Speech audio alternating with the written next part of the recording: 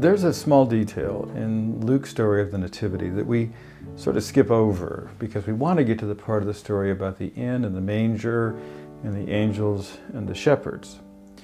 It's the part about why Joseph and Mary were in Bethlehem in the first place.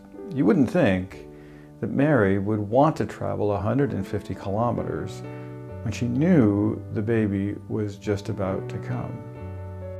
But the people in power had decided that everyone had to be counted. And that meant everyone had to go back to the place that they were from. Everyone had to go home. Now we could stop here and talk about how people in authority are often unjust, or the way that people in power have often oppressed the powerless. But what I really want to ask about this is just this simple question. If suddenly we were all told we had to go home, where would you go? Where's home for you? Millions of people across the whole world right now are trying to get home for the holidays, whatever that means to them. It's something that lives deep in each of us, our sense of where home is.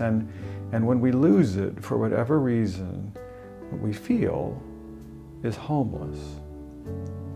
There's a paradox at the heart of that little family in Bethlehem. Like so many other paradoxes of our faith, they're told that they must go home. And that's why they've made the 4-day-long journey on foot, or maybe on the back of a donkey, to Jerusalem. But when they arrive there, and when the time comes for the child to be delivered, Jesus is born literally homeless. Jesus begins his life by entering directly into the homelessness we have all felt at one time or another, and maybe are feeling now. Maybe you're one of those millions of people just trying to get home in the next few days, to be wherever you have found the love you most can trust. Or maybe, as you listen to this, you are one of the 115 million people on the earth today who have been forced from your home by war or violence or corruption, or by changes in the earth's climate that have made your home unlivable. Jesus is born into just that circumstance, homeless. His parents have had to come home only to find themselves homeless there too. And soon, as the story tells us, they will be refugees, desperately fleeing the possibility of violence where they thought home was. It's because of this that the church gives so much of its work and its care to the homeless and to refugees.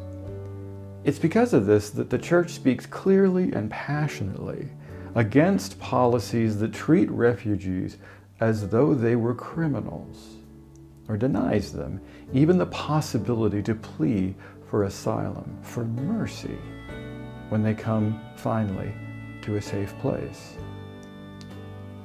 Despite the way his life began, Jesus taught that the only way we ought to treat each other is by loving each other as we have been loved by God. And that is why the church makes a home for those who are homeless.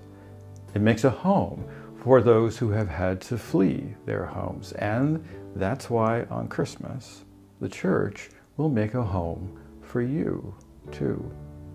For all of us who sense that in the end, our home is with the God of love, that the place where we will finally be able to rest and find welcome is with the one who said, "Come to me, and I will give you rest." May this Christmas find you at home, in the places where you find the acceptance, the forgiveness, the joy that is the gift of the child born homeless, Christ the Lord.